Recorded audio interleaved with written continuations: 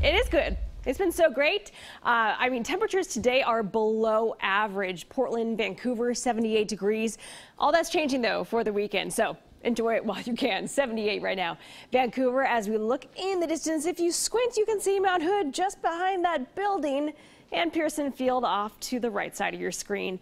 Bend, downtown, temperature 80 degrees. This place is going to be heating up, too, this weekend. Skamania Lodge, 75.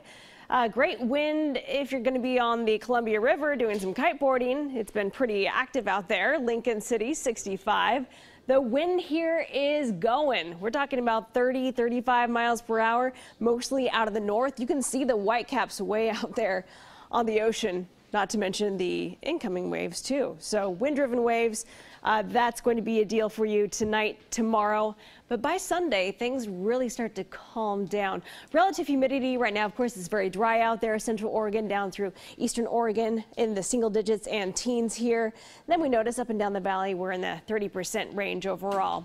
Sustained winds, the Dows, up to about 22 miles per hour out of the west. That really hasn't changed much at all this afternoon. Out of the northwest down through Madras, out of the north Redmond down through Bend, again up to about 20 miles per hour. Strongest winds we just showed you on the camera. Lincoln City now getting gusts up to about 32 miles per hour. Wind gust forecast through tonight, 11 o'clock, almost midnight.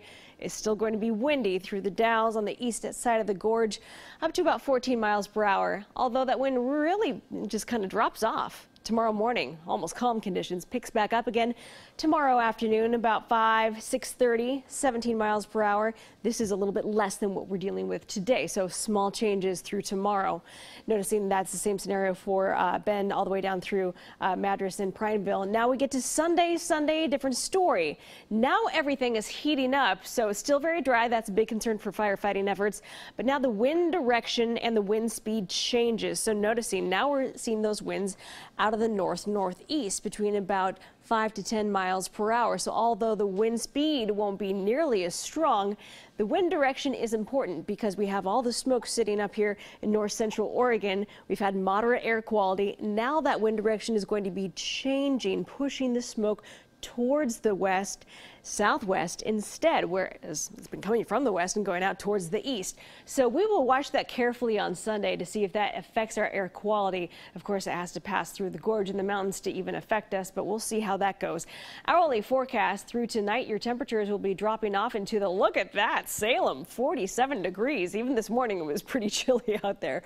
Well, for this time of year. 51 degrees for you. Portland tomorrow morning about 6 o'clock. You'll have some clouds at the coast lingering over to Vancouver and Longview. Your temperatures tomorrow afternoon will be noticeably warmer, low 80s. Sunday morning, waking up to the low to mid 50s, and virtually no clouds to deal with all the way through Sunday afternoon.